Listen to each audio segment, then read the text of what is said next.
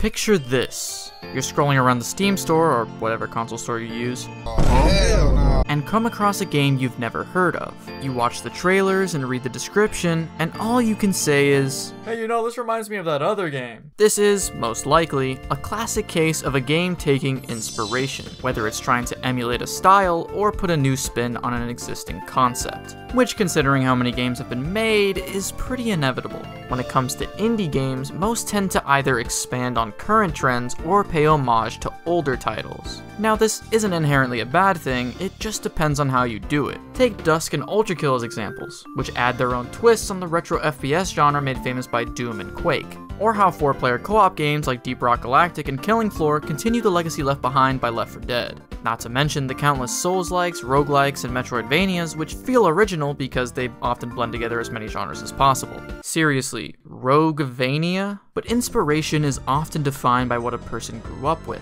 In my childhood, I fondly remember the N64, which had some absolute bangers that paved the way for many indie games as we know them. Games like Mario 64, Super Smash Bros., GoldenEye 007, Ocarina of Time, and Bassmasters 2000. Okay, maybe not that last one. But as a kid, there was one game on that console that drew me in like no other. Pokémon Snap. I was a huge fan of Pokémon, so to be able to see the creatures roaming around in 3D was mind-blowing. Plus, I could endlessly throw apples and pester balls at defenseless creatures who were just minding their own business, but I wanted to hurt, no, destroy all of them in my quest to become the top photographer. Also, Professor Oak could say, "Well done!" However, for the longest time, despite its popularity, it didn't seem like there were going to be many games like it. That was until recently, when I was scrolling around the Steam store and stumbled upon a little-known indie game that reminded me of Pokémon. And it starts with a P. That's right, I'm talking about Penko Park. What, you thought I was going to talk about Pal World? I would never. Wait, don't look at that! Penko Park, however, is a small indie game developed by Ghostbutter and released in October of 2020. It's a creature collector photography game where you ride around in a cannon. I could already tell it was inspired by Pokemon Snap, not only because of its concept, but also because they showcased a review that basically said the same thing. And yes, it did have the unfortunate timing of being overshadowed by the release of Bandai Namco's actual sequel of Pokemon Snap, which honestly was pretty good. It brought back the original main character, had beautiful graphics and animations, but you couldn't stop your vehicle, so 0 out of 10. Now, Penko Park, that definitely oozes the same charm as the OG, while still looking wildly different. I've played 30 hours of both the original Pokemon Snap and the new Pokemon Snap, and I can say with certainty that this game is— So some people might think it looks weird or is too similar in concept to Snap. But if we're talking about Pokemon, I feel like there are more egregious examples. Plus, I feel like it's more appropriate to call it a Snap-like game. And to Penko Park's credit, in 2018, during its development, it was originally called Magnificent Monsters and was a free roam picture game, before they changed it to be on rails. And like the original, it even has a forest level and a volcano level, and has almost identical items. And while it wears that influence on its sleeve, it still provides an immersive experience with fun mechanics, plenty of secrets to unlock, and the exploration of a now abandoned wildlife park full of whimsical creatures that have a completely unique art style and presentation. Those creatures are called Penkos. Bet you never would have guessed that one. For the most part, these Penkos are cute and sometimes wacky 2D characters that live and breathe in these low-poly 3D environments. But what exactly are Penkos? Well, they're not like your average creatures. They're a bit mysterious. Some of them are just animals like Pokemon, some are parts of the environment itself, and some are, mama. Whoa, what was I saying? Oh yeah, the art director, Eleanor Kopka, uses her staticky shading to give the illusion of 3D. Along with this, the Penkos are always facing your camera, or sorry, the Penko Snap-a-Lot 9000. So even as the perspective changes, the 2D models don't feel like they're floating PNGs. Although you mostly see them face to face, you sometimes get to see the other side of Penkos too. Oh. Overall, Penkos have a wide range of personalities. For example, you got crazy fellows like Robertus, little sleepy guys like Goomer, oh I thought I said Groomer, cautious individuals like Norel, and then you got Doug. Oh, it's Doug, but he's dancing Doug. It's dancing Doug! And of course, we have our tour guide, Penky, Well, she's one of many Penkies, which seems to be a more intelligent species than most Penkos. She also acts as the Professor Oak of this game, judging our photos on a star rating from 1 to 3. We'll go with this one here. What do you mean, Just like its predecessor, taking good pictures is all about timing. The criteria for what makes a good photo is relatively the same as Snap. Make sure they're towards the middle, take up most of the frame, and aren't obstructed by the environment. But the main difference is that Snap used this point system to determine how good a photo was, whereas Penko Park just says, yeah, that's good, could be better, and wow, that's fucking disgusting. What qualifies a picture into your scrapbook is shown through icons as you hover over a Penko. Some require them to feel a bit quirky, very silly, while others require you to either wait patiently for them to change poses, yes, or use items. When you level up, you unlock new stamps, which offer different abilities and gadgets like the Penko balls, which I think are made of flowers, but considering that the park used certain Penkos to build fences, I wouldn't be surprised if they,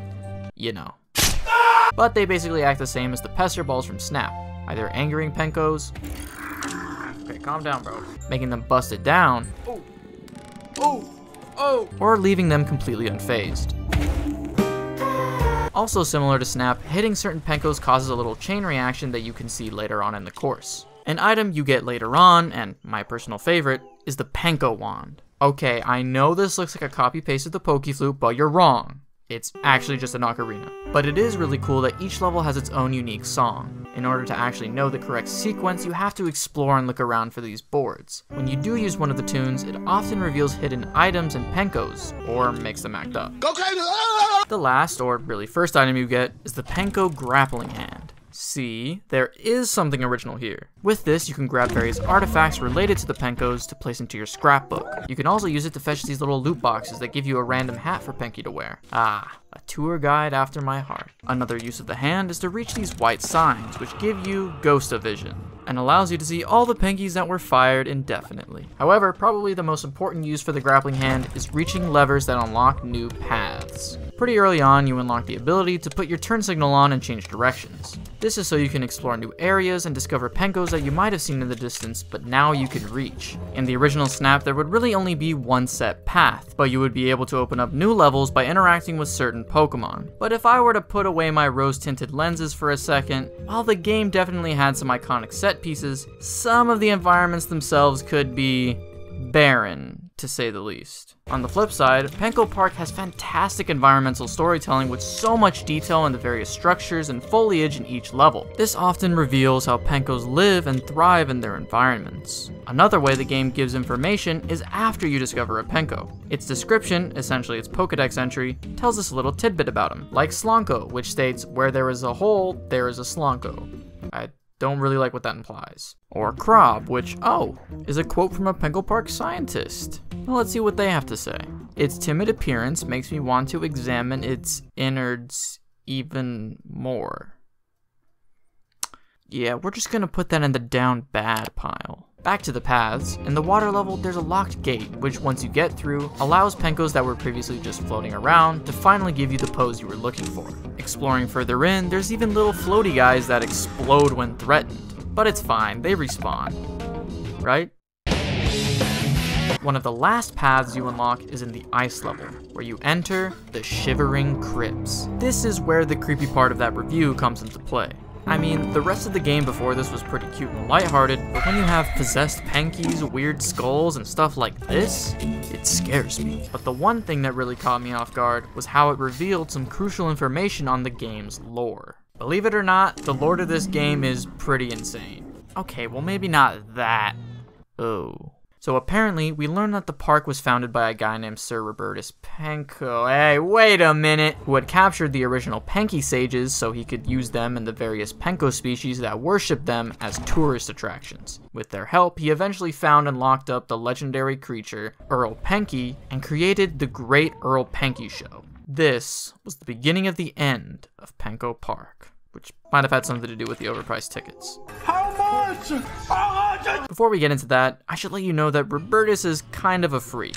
For example, when he started to use Penkies to assist with park errands, he realized their potential and made a breeding station just for them. Wow. The length some people will go for power.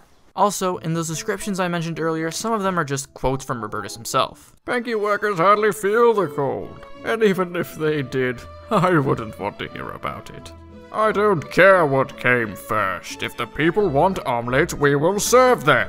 Moving your body like a sweaty pearl. It's irresistible. Simply put, the man is a menace. Luckily, we're able to end his reign of terror as we head to the final level. The last stamp we unlock is the Great Colosseum, represented by a crown, which was foreshadowed by the first Penka song we ever learned. There, we circle around the Great Earl Penky Show, or what's left of it. Man, this place fell off. In the middle, we see the creature that had been locked up for all these decades. After pelting it with balls for a bit, we remove the shackles one by one with rock bombs? Look, I don't know where they're getting this artillery from, but I'm all for it. And finally, we free Earl Penky from its shackles, along with some ghost Penkies, and we see them fly up to the Great Penko Park in the sky. But more importantly, our Penky got a brand new hat! View come stains, nothing wrong with that. Honestly, this last level was a bit underwhelming. I think it could have done with a Robertus cameo, personally. But just like Mew from Snap, they foreshadowed Earl Penky's appearance throughout the game, culminating in a weird fever dream of a final level. Especially because the tour guide Penky, who flew up with the rest of them, just comes back to help us finish the game as if nothing ever happened. That being said, I think the lore being as wacky as it is, perfectly encapsulates the chaotic nature of this game. All in all, while Penko Park definitely takes some inspiration gameplay-wise from Pokemon Snap, it does a great job in making a brand new world full of hilarious and sometimes creepy characters that I won't soon forget. It also fills that nostalgia-shaped hole in my heart that was left empty for all these years. And really, the game's wit and charm make it all the more enjoyable to sit down for a weekend of light-hearted fun.